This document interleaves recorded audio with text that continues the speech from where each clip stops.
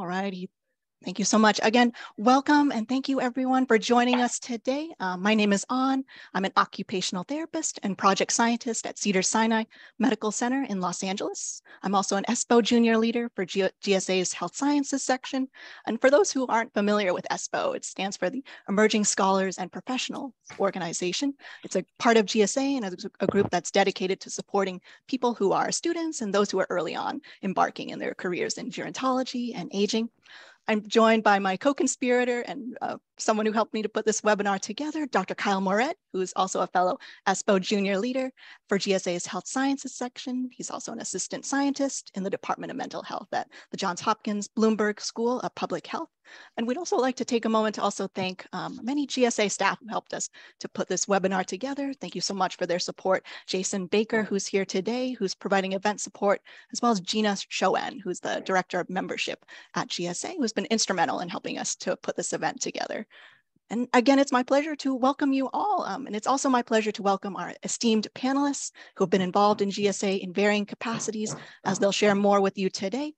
To briefly introduce themselves or briefly introduce them, we've asked them to prepare very brief introductions in terms of, asking them to think about how their experience with navigating career decisions and being members of GSA and how that supported their careers in aging. So brief introductions for them to get started. We have Dr. Regina Shih, who is the Director of the Social and Behavioral Policy Program at the RAND Corporation. We have Dr. Aronow, Harriet Aronow, who I'm honored to call and consider a colleague, who's a research scientist in the Department of Nursing Research at Cedars-Sinai Medical Center. And we have Dr. Elsa Strotmeyer, who's the Associate Professor of Epidemiology and Director of the NIA-funded T32 Epidemiology of Aging Training Program at the University of Pittsburgh Graduate School of Public Health, and is also former chair of the GSA's Health Sciences section. So we want to thank them so much for their time and volunteering their time to be with us today. A little bit of housekeeping just before we get started. So just to give everybody a brief outline of the session, we'll start off with asking our panelists some prepared questions that we had in mind for them. And then we'll leave plenty of time at the end for audience Q&A. So if you've got questions, feel free to drop them in the chat box. We'll be monitoring the chat and we'll make sure to circle around to those questions. Or if you want to wait till the end, you can also raise your hand at the end and we can call on you if you want to unmute yourself and, share your question out loud to our panelists. And just a reminder for everyone to also make sure that they're muted as well so we can hear our panelists well as we're going. And so with that, I'd really like to just start with, again, we've asked our panelists to provide a brief introduction for whatever's relevant to today's topic. And if they could ask and share about their life and career roles. So perhaps Dr. Regina Shih, could I ask if you wouldn't mind starting for us? Sure. Hi, everyone. I'm Regina Shih. It's nice to see you all, and I'm really pleased to be on this panel with Harriet and Elsa. Just to give you a little bit of background, I am an epidemiologist by training, and I think I was connected via Kyle because we had the same advisor at Johns Hopkins School of Public Health and the Department of Mental Health. And I was really focused on the epidemiology of aging and dementia when I was at Hopkins.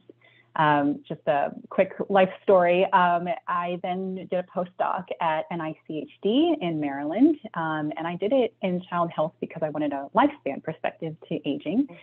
And then about 15 years ago, right after my postdoc, I joined RAND, and I have been based out of the Washington, D.C. office, and I've been at RAND for 15 years because I love the policy environment, and I've been able to continue doing research on the epidemiology of aging, as well as other areas like substance use and transportation equity for older adults and long-term care.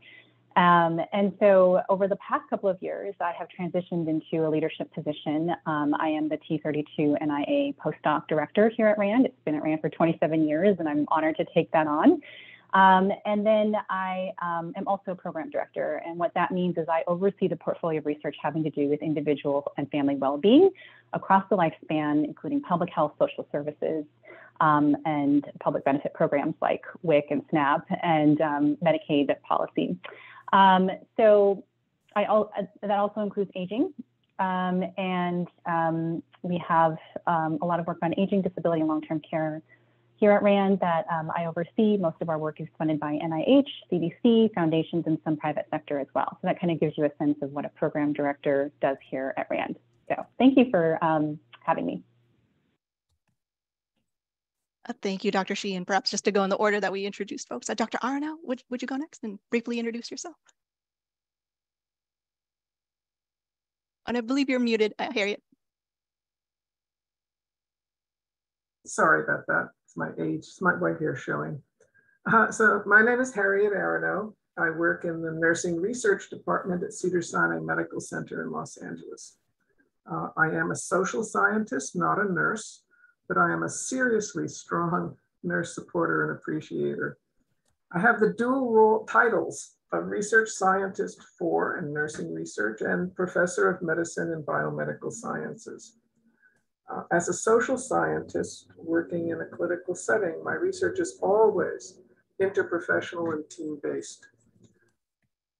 Other than my contributions from my considerable age, experience, and wisdom as a mentor and leader, I am most often in the role of a research methodologist. So helping to turn the incredible questions and ideas of clinicians into viable research projects. So research design, data collection methods, analyses, interpretation, write up the basics of research.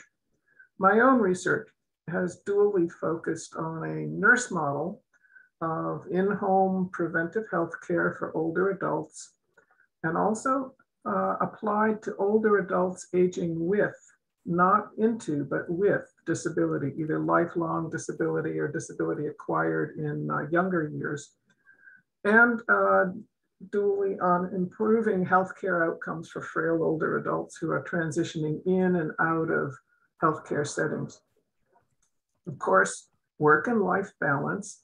I am also a mother and a grandmother, living on the same property with one daughter and her family, so I share cooking and childcare duties.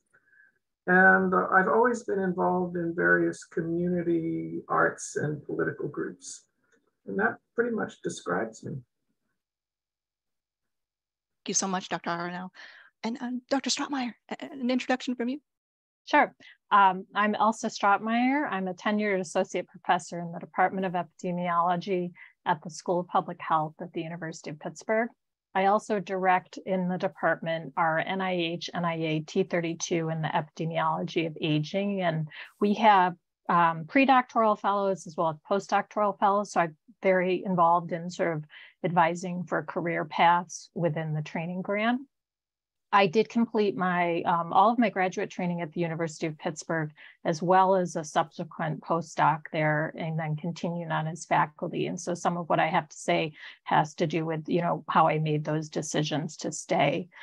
So my work is in the epidemiology of aging and focuses on risk factors, primarily metabolic risk factors related to neuromuscular and musculoskeletal declines in the etiology of fall injuries, mobility, disability. And I've had lots of different types of funding. My primary funding throughout my career has been NIH funding, but also have had foundation funding and organizational and pharmaceutical type funding. So I can sort of speak to those different methods of sort of supporting your career along. And it was mentioned that I'm past chair of GSA Health Sciences section, and I've also been heavily involved in the American Society for Bone and Mineral Research through my work.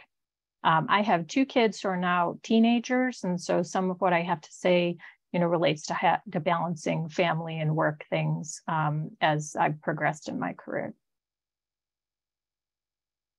Thank you so much, Elsa, and we look forward to hearing about all those wonderful things. And so I'd like to just move on to a first question that we had prepared for our panelist speakers. We asked them if they could think about telling us a story about how they got to where they are in their career, and really focusing on considering where their key pivotal moments of transition. For example, perhaps they changed career tracks or research settings or industries. Those are just examples of things we asked them to think about. And knowing what they know now, any advice that they would give to their younger selves to help navigate those transitions, or to other folks who might be considering similar career decisions or similar transitions potentially. And I'll just keep with the order that we've got since we've started. Dr. Shih, would you mind starting for us? Sure, happy to. And you can cut me off if I get too wordy. So after I finished my Department of Mental Health epidemiology degree at Hopkins, I really struggled and I wasn't sure what I wanted to do or to be. So I went into a postdoc because I really wanted a lifespan perspective, as I mentioned earlier. And NICHD at the time was planning a very large epidemiological study called the National Children's Study. And so it was meant to look at 100,000 children across the United States, recruited from preconception followed all the way until they were 21. And I thought that this was where I could spend my entire career. At the time, it was a lot of older scientists on the team, and they said to me, you could age with this cohort and be a leader in the science of developing this huge cohort study. At the time, I was kind of in the intramural division of NICHD, and I highly recommend postdocs in the federal government. It gives you a great insight into how things are funded and prioritization of topics within NIH. But it was an interesting position because I was in an intramural division, but I was in a path to becoming an extramural program officer. So I was offered a job as a program officer at NICHD.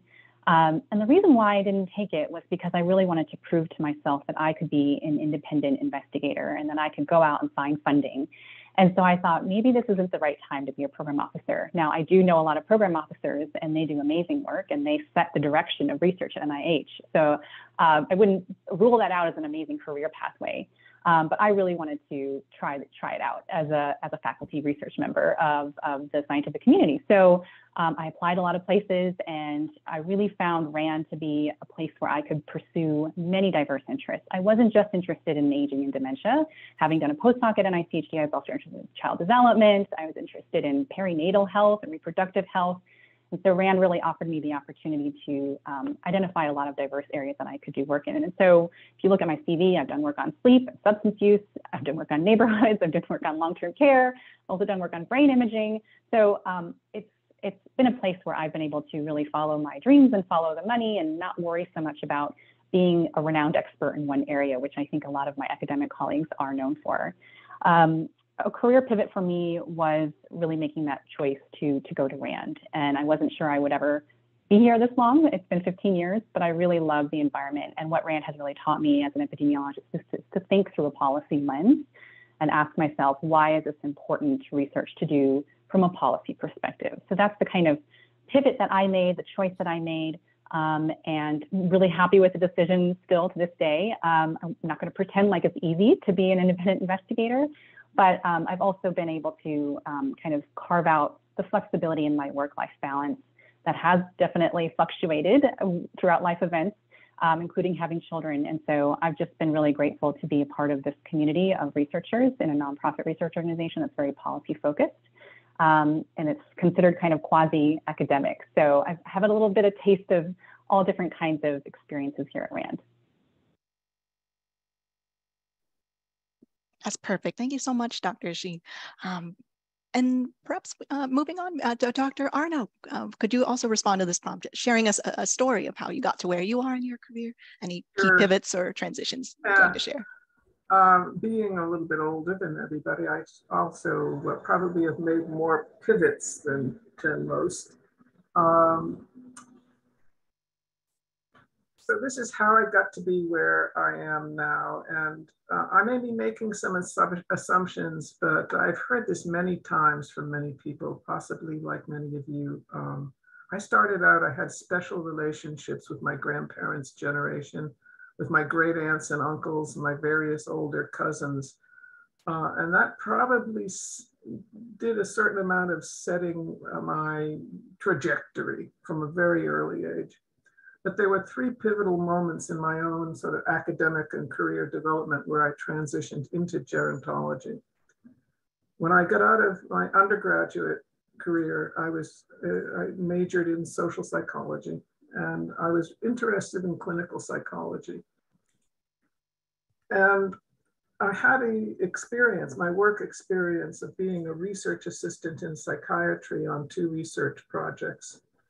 The first was on the development of community psychiatry when hospitals were first held accountable by Medicare, basically, Medicare and Medicaid, for serving a specific catchment area in which they were located. In our case, it was the south end of Boston. And this was an eye-opening experience for psychiatry who had always served a suburban clientele. The second was a project at Mass General Hospital in which we taught psychiatry residents how to negotiate with patients in a walk-in emergency psychiatric clinic located in the emergency department on how to get a satisfactory referral in 4 visits. They were limited by 4 visits by asking the question, how do you hope I can help you today? And then parsing that out in negotiation with their patients.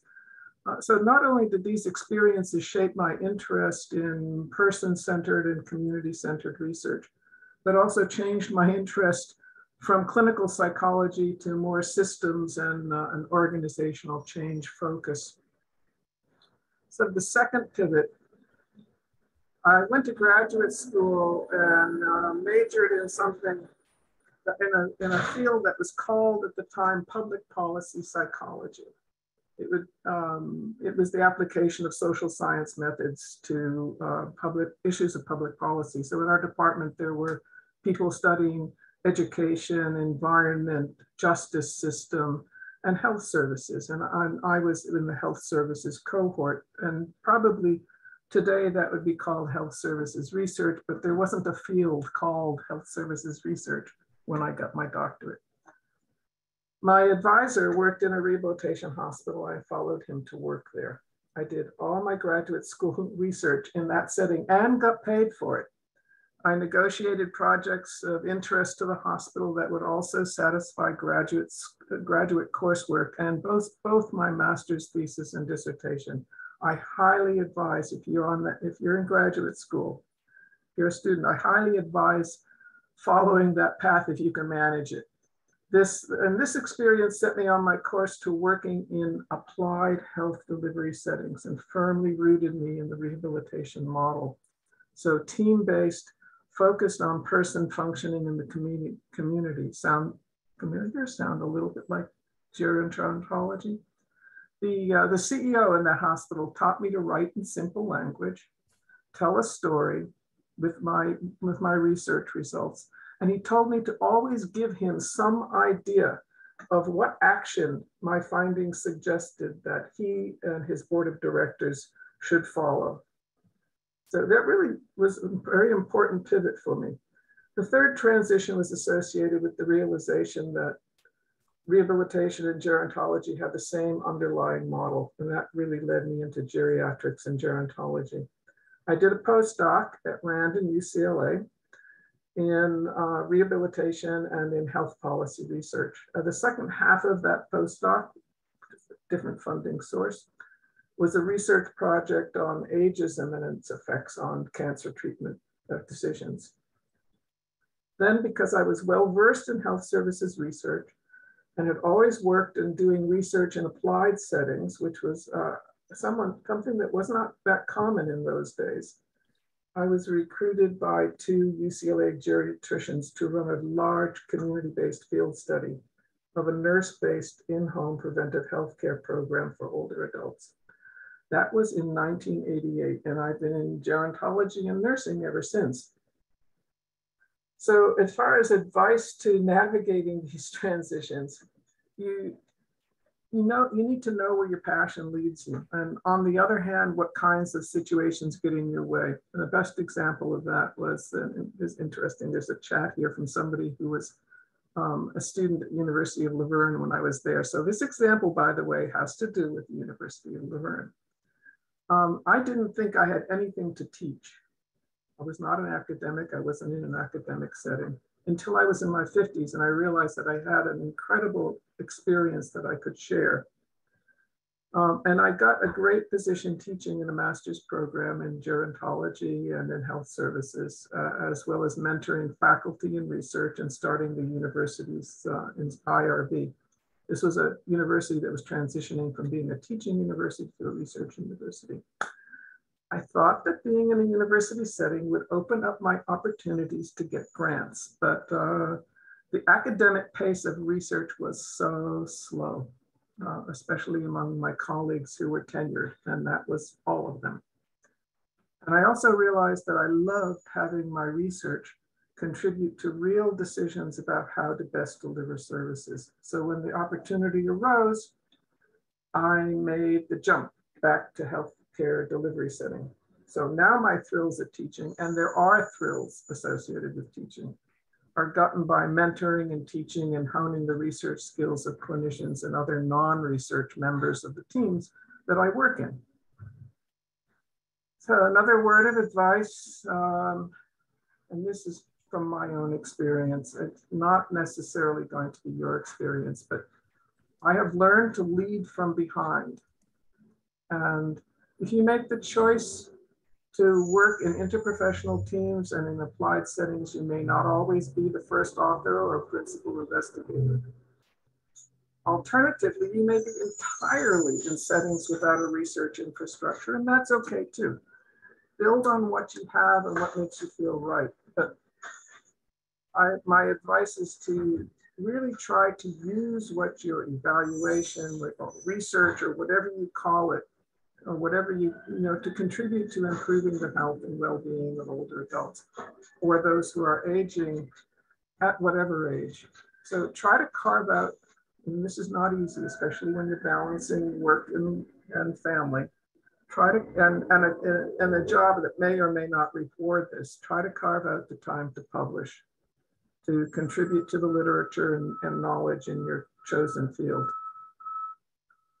So, and finally is GSA membership, related to GSA membership. GSA and what was called Association for Health Services Research, or Academy Health, and the ACRM, the Association of Rehab Medicine, anyways, were the organizations that were and are my homes, and now I've recently added the American Academy of Nursing. I found some people who, like me, span those organizations and interests, and these were the networks that I built and explored throughout my career. GSA helped me to create my professional identity. I used to submit abstracts and attend every meeting where I could present, because that were the only meetings that I could get funding to attend. I'm less active now in these professional organizations because, frankly, I'm no longer building my own career. But I'm very supportive of my colleagues' engagement, involvement. This contributes again to my being more likely to be a second or third or last author rather than a first author. But I'm really supportive of my colleagues. I never rose to leadership positions in my organizations, and that I sometimes regret. I probably would have. Had I been in an academic setting for which appointment and promotions relied on this kind of leadership. And now, in fact, in my own organization, these activities do play a role. But instead, I chose leadership roles in my own healthcare system and using that to build more interprofessional networks and teams, research teams, and various other volunteer community groups, and balanced with work and family as well.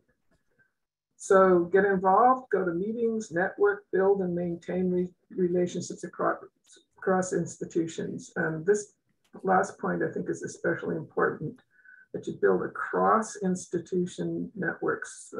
It's essential. Multi-site research collaboratives are so important for getting research funding, but for also raising the impact of your findings from local to regional to national and international. So those multi-site and multi-institution connections are so important. In some, I regret nothing. I've enjoyed every step of the way. I still love walking onto my hospital campus every time I go to campus, and I know that I'm making a contribution. So thank you, and I'm happy to answer any questions when we get to questions. Thank you so much, Dr. Aronow. Many pivots with many things to learn from all of them. Thank you so much for sharing. Dr. Strotmeyer, a story from you. Sure. So I would say that compared to the first two speakers, my path has been more traditionally academic career with traditional academic career benchmarks. So I made probably the field pivot was early in my career. I was working as a PhD student in diabetes and molecular epidemiology. And at the end of my PhD, I had family reasons for remaining in Pittsburgh. And so I was looking for a postdoc in the same city as my doctoral training. And at the time when I was finishing, that was not encouraged. The advice was that you should look for a postdoc not at the same institution, not in the same city, that you should try to diversify. And so I should say that I don't agree with that advice. I think it has to do with if you can, in your next training experience, obtain, continue to grow your career and learn different things. And so it's pretty well established that women prefer to make changes or not as many changes based on family reasons. And so I think it's somewhat of a sexist advice to say that people should have to go all over everywhere, you know, at any time point. And so it's not realistic to everyone. And so you need to make decisions based on what's right for you and your family. And so at the time I was lucky because aging at the University of Pittsburgh is very multidisciplinary, and there's a huge amount of people working in that area. And so I was able to, at the end of my PhD, have a postdoc in aging research where I was getting a lot of different training than my training that was initially based from my PhD. And so I made a decision to stay based on the fact that I could, you know, get that additional training in the same location and also stay for family reasons. And I had a 2-year postdoc fellowship. And during that postdoc fellowship, the department was supporting applications to get support to become an assistant professor. And so at the University of Pittsburgh right now, it's more challenging, but a lot of universities will allow you to stay if you obtain independent funding to support your position. And so I had funding from the American Diabetes Association and a junior faculty award to maintain my full coverage of my salary. And I transitioned into an assistant professor in a non-tenure track. During that period of my junior faculty award, which was foundation support or foundation and organizational supported for my salary, I did submit and obtain an R01. And so at that time, I was able to apply and transition to a tenure track position as an assistant professor. And so that's how I sort of moved from spot to spot. I've been very fortunate to have continued NIH support and also, as I mentioned, support from other organizations and foundations and pharma. And so at Pittsburgh, that's basically what's required to obtain tenure in addition to all of the publishing and service and teaching. And so I did, you know, go through the tenure track. I had one stop on the tenure track for childcare. One of my children was born when I was not on the tenure track, another one when I was. And so many universities will stop your tenure track if you have a child in that time. So I did have a 1-year stop on the tenure track for child care. And then I also wanted to remain in Pittsburgh. You know, there were several times when I considered changing locations, but my children's grandparents were really very critical in providing childcare and a lot of family support for me. And so I didn't feel like I could have the career I wanted to have if I didn't also have that family support. So it was very deliberate on my part to be at a place where I felt, you know, I was supported as well as my career. And so you have to make that decision. Like, you can't stay somewhere you don't think that you're going to be supported because you're going to not like your career.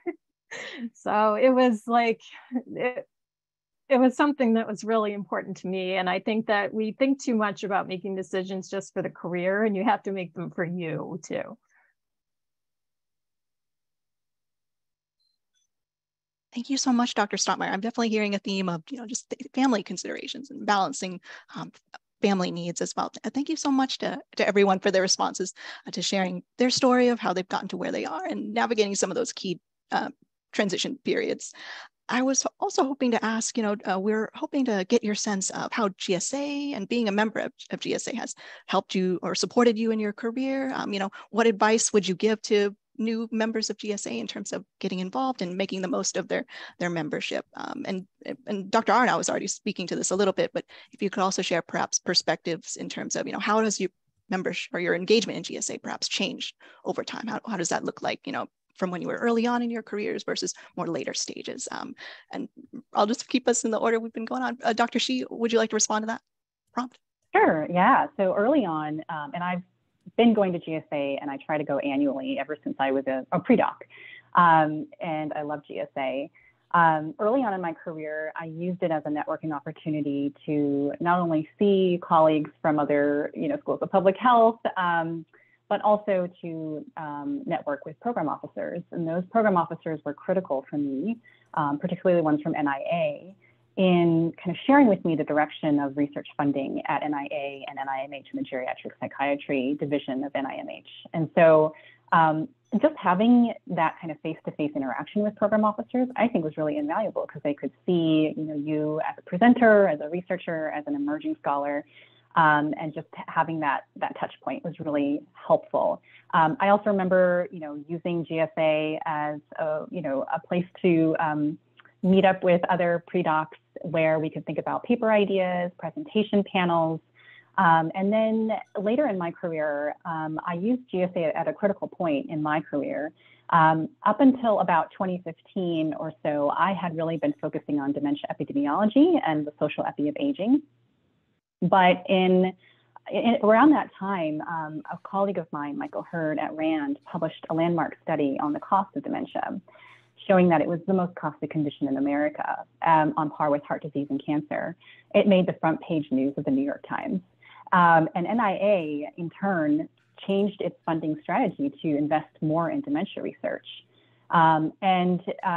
With Michael Hurd, our president at RAND asked me to take on a short-term project to lay out the vision for the next phase of dementia research at RAND.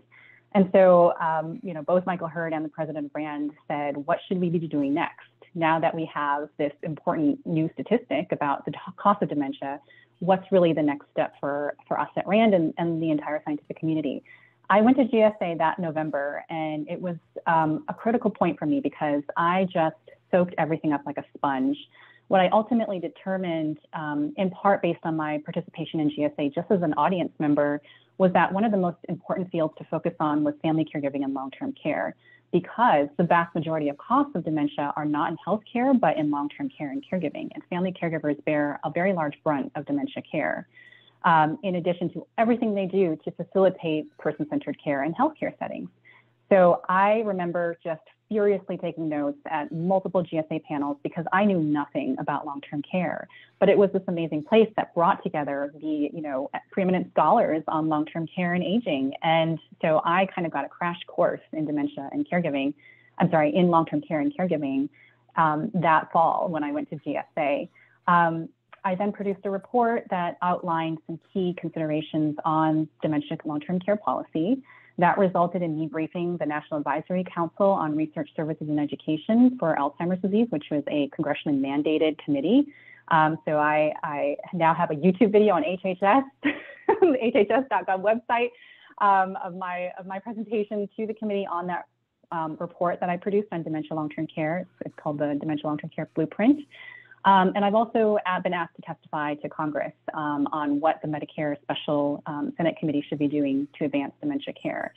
So without having that kind of crash course that I got in one session, one annual conference at GSA, I don't think I would have been able to get up to speed on like what to focus on and who were the important stakeholders in the space, because you had researchers, you had consultants, you had policymakers, providers all kind of convening at GSA. And so it was a really important moment in my career to focus, rather than solely dementia epidemiology, to kind of shift in dementia long-term care. So that kind of, that GSA meeting was really an inflection point for me. And since then, I've done a lot more work now on long-term care and family caregiving as it pertains to dementia and aging.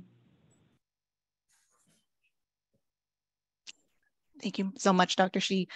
And Dr. Aronow, I heard you speaking already before to some of the benefits of GSA membership. Is there anything else you wanted to add in relation to this question? And that's okay if not. Actually, yes, based on what Regina was just saying, I found GSA, well, first of all, I loved going, I still love going to GSA meetings even if I haven't been for the last 4 years. Going to in the exhibitor section, every time I would go to GSA, I would sit down and have a wonderful chat with Dr. Robin Barr, who attended all of those meetings personally and sat at the NIA, table. And even though I'm in a strange position because it's not easy to access NIH funding from non-academic settings. So I have never gotten funding from NIA. I've gotten pretty regular steady funding from foundation sources and now from PCORI. But it was still so valuable to talk with the representatives from NIH, that would be at those meetings. The other thing that was hugely important for shaping my own research skills was the access that I had, again, now we probably learn about these things in school and you get access through the internet. But at that time, the access to these large public databases, the Longitudinal Study on Aging, the National Center for Health Statistics with their hospital discharge survey and the ambulatory care survey. It's where I got my access to learning how to use these large databases. And it was, and understanding them, both their good and their shortcomings, their value and their shortcomings.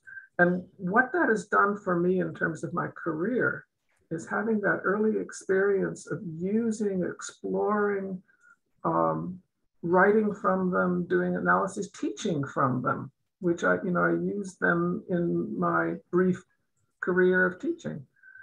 It trained me to use electronic health record data and other large data sources and databases, and to work with the IT people. IT departments and big health systems have gotten much smarter. There's much more clinical knowledge in those systems, but there wasn't always. And it's still, they're not clinicians. But it trained me also to work with those IT people to understand, to validate, and to use those data sources as as outcomes, as important factors in my research, in our research in the healthcare system. So that was something else that GSA really led me into that. Fabulous. Thank you so much. And Dr. Strotmeyer, I know you've got a ton of enrollment in GSA. I'm very excited to hear from you in terms of how GSA has benefited you. Well, I joined when I was a postdoc because my postdoc was in aging and I hadn't been in the field before. So GSA was really critical in sort of getting me up to speed about the field as I consider it a part of my postdoc training. It's for sure my favorite meeting that I go to because I love the multidisciplinary nature of the meeting. I love that it feels like a smaller organizational meeting compared to some of the other meetings that I attend, like the American Diabetes Association or the American Society of Bone and Mineral Research have tens and tens of thousands of people. And it's a very different feel. So I always enjoy going to the meetings because of those reasons. It helps me creatively because I like hearing about aging from other perspectives versus my own research when I'm at GSA. So it's definitely helped me sort of idea generate and think of papers and grants and things like that and what to consider in analysis. This sounds kind of like a funny thing to say, but because the aging research group at the University of Pittsburgh is so enormous, GSA actually helped connect me more within my own university to different people doing aging. And this sounds so funny, but if you were here, you'd understand there's just so many people doing aging. You don't actually see them all the time when you're at the university. And so we'd have like Pittsburgh type groups or events prior to GSA or at GSA. And so that was really helpful for me as a young investigator in networking within my own university, but multidisciplinary ideas for grants and projects and papers. So I think that's really important to make connections, you know, not even within just the larger aging community, but within the people you know. So I also saw, I'm a part of a lot of different multi-center studies, but I'd see investigators from those multi-center studies at GSA that helped with grants and papers. It was networking as well with people that I didn't come in contact with through those other avenues, which was important to me since I did stay in the same place. And so I know we haven't had the opportunity to network in person, but to me, going and talking to people face to face was really important for generating papers and grant ideas and future projects. There's just something about being in person that sometimes those ideas and discussions, you know, are able to push those things forward a little bit more. So I really worry about some of you who are early career, who we haven't had that opportunity for a few years. And I'm super excited that we're going to get to do it this year, because I've been concerned about people's careers, basically, because so much happens that's informal at GSA, but so important to the formal things that can end up being generated as products from these informal discussions. Thank you so much. And thank you so much again to all our panelists for responding to those questions we had prepared. Did an excellent job. I'd like to turn things over. I believe we've got about 15 or 16 minutes left for some audience Q&A, and Kyle will be leading this section, so I'll turn it over to him. Yes, thank you so much, Ann, and thank you to all of our speakers today. I don't know if you see the chat, but we have some people commenting, appreciating the honesty and transparency that you've all have shared with your stories here, and how they've impacted your life decisions and career decisions. And then, so yeah, I'd love to open it up for questions here. And I had some additional questions of my own I could ask as well. And we have in the chat too, Nicole Crawford mentioning, not being able to network in person has been tough. And I know sort of as an early career researcher myself, it's been sort of a weird few years not being able to do that. And she actually asked, do you have any recommendations on how to better network even when you can't go to GSA, particularly probably when in virtual settings, as a lot of these meetings still have been virtual? Well, I think things like GSA is doing, like these webinars and sessions, Zoom sessions, are really important. So I have actually made connections with early career people the last few years through some of the GSA sessions. So if you get a chance to participate in one of those, even if you can't go to the annual meeting, and certainly we all know budgets everywhere are crunched right now, travel is expensive, just make sure you're participating in the other things that GSA offers that are virtual, I think.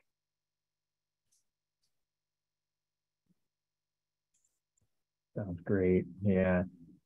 Does anybody else have any questions?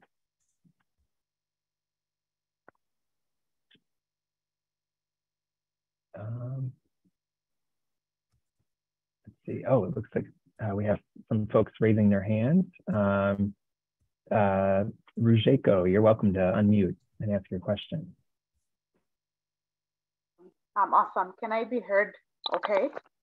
Yes, great. We can hear you. Awesome. Thank you so much to our panelists for the great presentations. I really appreciate you all kind of bringing in the different experiences, because I actually resonated with each and every one of you in some capacity. So thank you.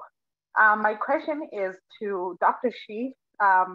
When you mentioned how you wanted to have a experience across lifespan, how was that received in the world?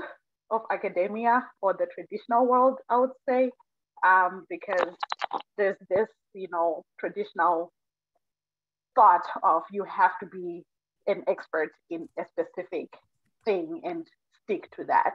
But it seems like things are changing a little bit. So I just wanted to hear that transition.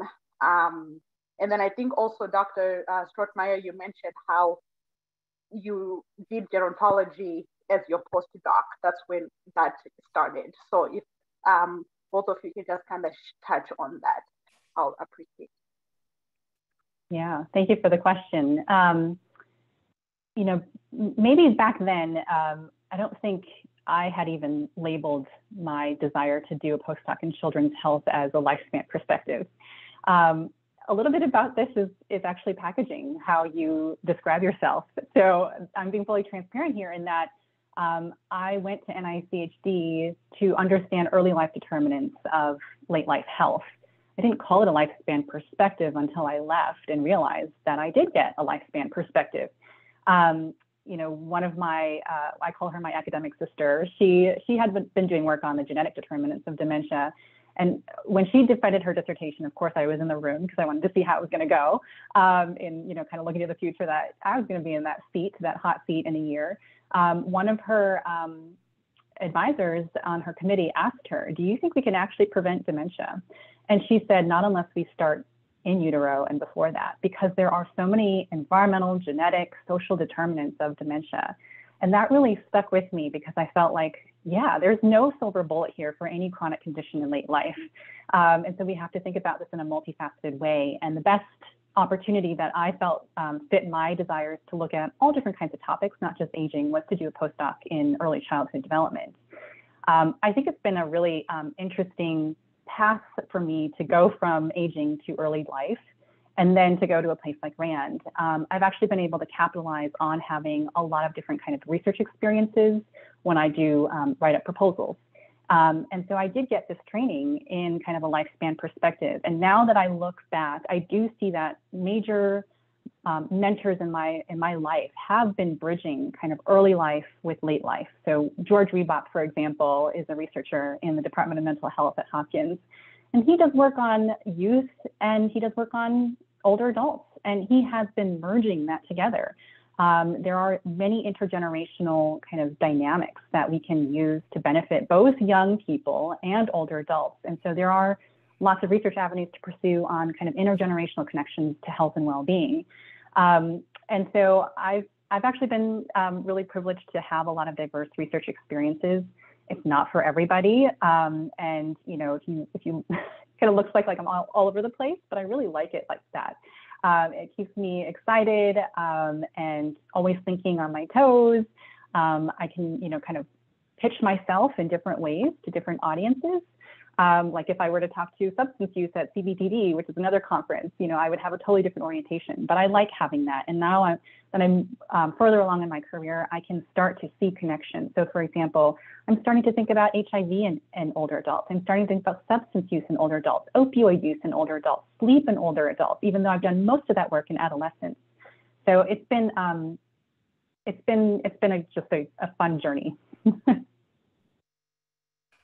Yeah, and I'll echo some of the things Dr. Shih said. I think I'm really drawn to aging because of sort of the multidisciplinary nature. And so when I applied for my postdoc, I had been, as a doctoral student, working on a project that was examining type 1 diabetes as a predictor of early menopause in women. And so it had an aging focus to that work in diabetes. And so when I applied to the postdoc, my goal was to actually identify early aging that was happening in diabetes. And even though not all these populations were the older populations, it has a similar, what we now call life course approach. And I totally agree with Dr. Shih, that was not something that was being termed that back in those days. But, some of us did come to aging because we were doing that type of work. And so I think that it's really important that people in aging do have a lot of diverse perspectives because there's so much that contributes to aging. And that's sort of how I got from my pre-doc to my postdoc is I had proposed these projects, and Dr. Jane Cawley and Dr. Ann Newman, who are leaders in the field of aging epidemiology, were the two postdoc mentors that I had, and also were really keen on supporting me looking at those measures in diabetes, related to early aging.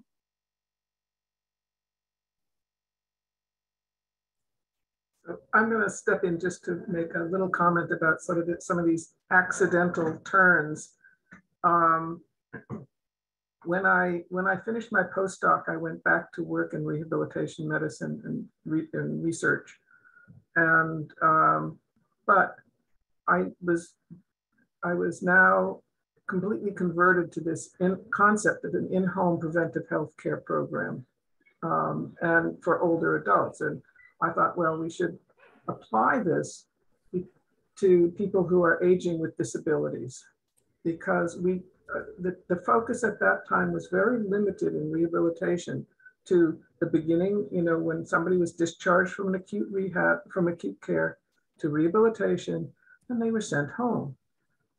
And what happened when they were sent home? Nobody really knew. So I wanted to apply that model to people who were aging with acquired disabilities. But the first funding that sort of just fell into my lap, that was my first independent research funding, was to apply this model to people aging with lifelong disabilities, so with intellectual and developmental disabilities. And so the age at which people really begin to age with intellectual and or developmental disabilities really drops you back into the people in their 30s. And I've been continuously working with that age range and that population until finally it's become more publicly aware, so that there's now, if I were at a different point in my career, there's now funding to look exactly at those issues of people who are aging not into disability, which most people do, but aging with disabilities.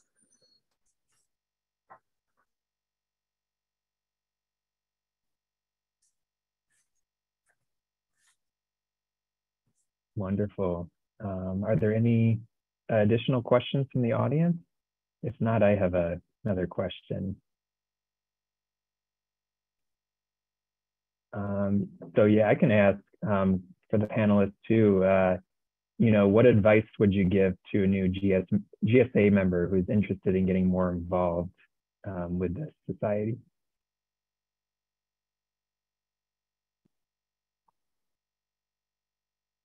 I have been very involved across my career. And so I think, GSA has a lot of opportunities even for early career people to join. And, of course, Kyle and An are great examples of that. But, there are lots of committees that have membership for the early career people. And so I think you can learn a lot from being on these committee memberships. They're not a substantial amount of time, but you can contribute. It's really important in the organizations to have the early career perspectives. And I think the only way we can have those is if you are on committees. And I'm speaking now as someone who's at a later stage and sort of managing committees and more senior in GSA. But I think that I've really appreciated working with our early career people at GSA. It's a different perspective. It's important we keep the field fresh, that we go in new directions, that we are addressing concerns that are important for early career people. And so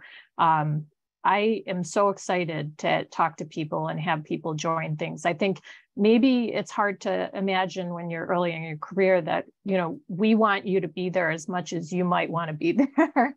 So it goes both ways.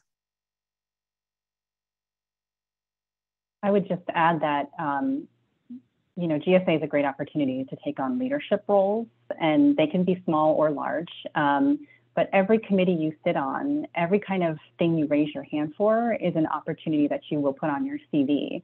And no matter if you go into academia, into practice, into policy, into consulting, people want to see experience like that. It's not only about publishing, it's about your experience. And that goes to my other related comment, which is to build your network. And GSA is a great way to do that.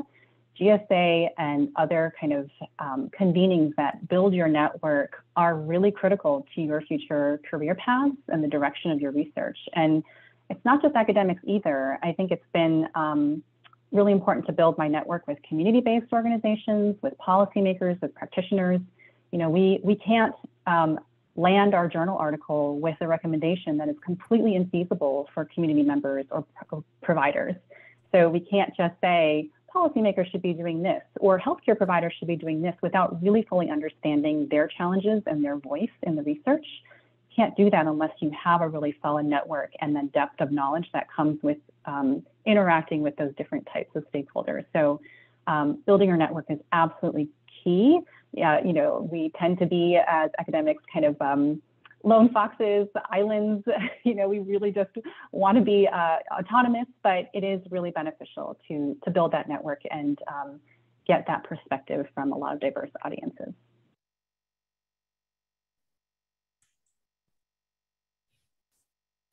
Wonderful, thank you so much. And we have a couple minutes left before we have one more question I can ask real quick. Before that, I just want to say the speakers have generously allowed me to share their contact information with the group too, if anybody here had follow-up questions or anything like that, and I can share that in the chat as I ask this last question here. But from Salama Lak, GSA has been a leader in reforming aging and reframing aging and combating ageism. And they ask how, or have any of the speakers experienced ageism within their organization and networking experiences? And what do you do in those cases?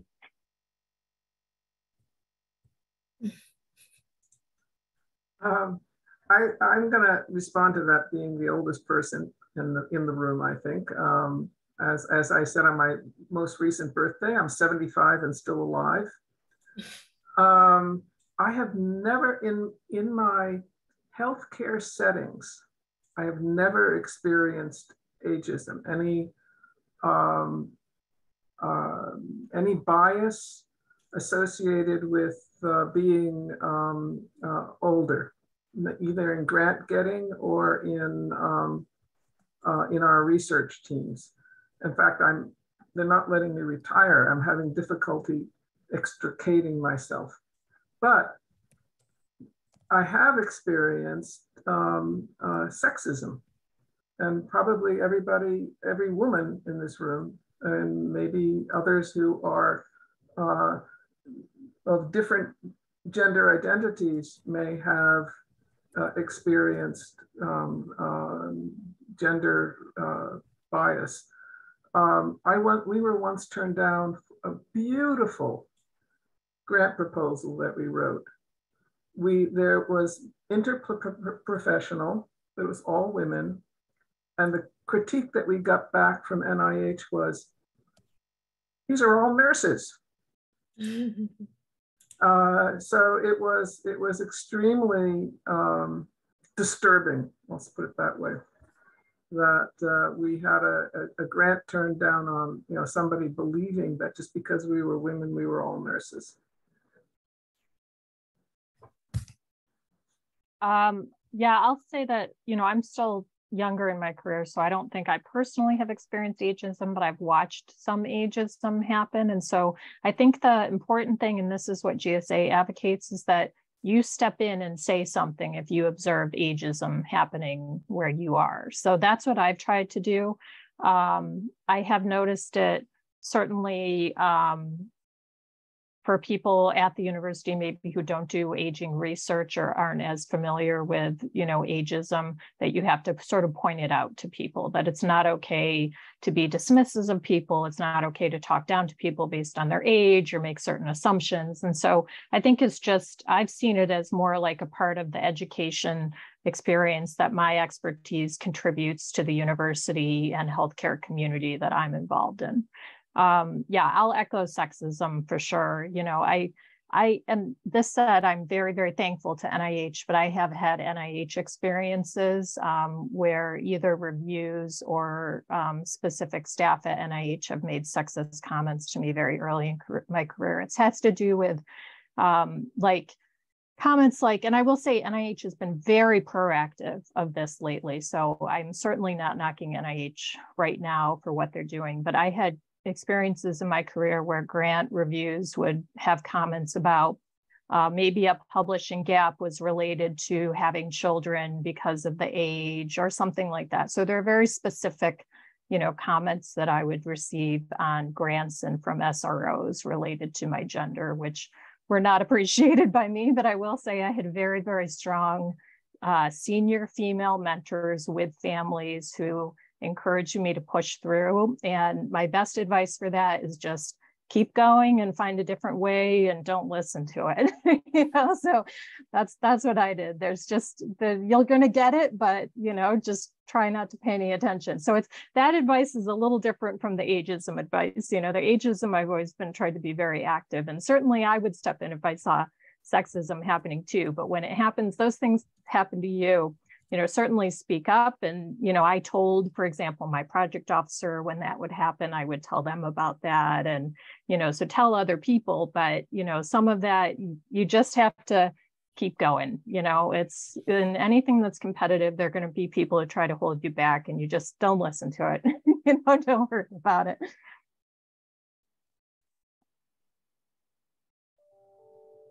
Thank you so much. And then we're unfortunately out of time for today, and just to be mindful of everyone's time. But thank you so much, Dr. Strotmeyer, Dr. Aronow, and Dr. Shih, who had to jump off, for giving your time to us today. And we really appreciate your perspectives on navigating these challenging career decisions, especially a lot of us here being early career researchers. So thank you so much. And folks on the call, we included An and my contact information as well. If you had any feedback from this session or any thoughts, if you like this type of session, we can do more in the future through Health Sciences. But yeah, just let us know, and thank you so much.